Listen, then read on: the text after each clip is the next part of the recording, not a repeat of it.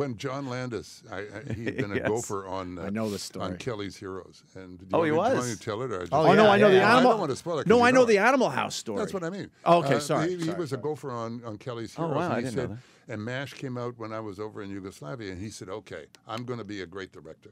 I said, well, if you're going to be a director, I'll be in every film. So I was in Kentucky Fried Movie and all that kind of, they're just playing a waiter or whatever.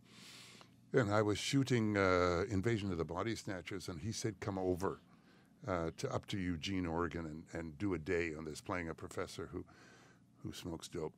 And I said, okay. He said, Universal wants to offer you 2% of the profit. I said, Universal?